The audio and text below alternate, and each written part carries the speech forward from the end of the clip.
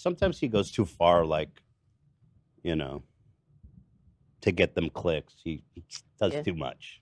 Like making 4 videos about me. That's too much. Yeah. That is fucked There up. were I'm 4 not gonna lie. videos on you. And that was just Yeah. such bullshit. That was just such bullshit. Do you feel famous? Yeah. Yeah. Sure. Get it off your chest. We're talking to Rick I did. Buck now. I- yeah. Yeah, no. I didn't want to get into it. I don't want to be dragged into it, but I do got to say, in that situation, that shit really makes me lose faith whenever I see someone like Dan, who is, all he does is defend.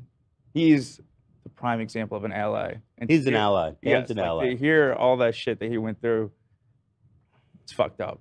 It's fucked up.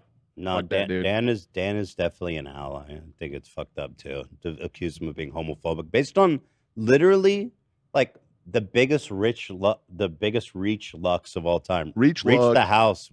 Reach the house. Somebody bro. says Rich just likes to talk shit. Yeah, me too. That's what I'm doing. Yeah. Okay, there you go. From one to another. I love Reach Lux though, guys. That is strong.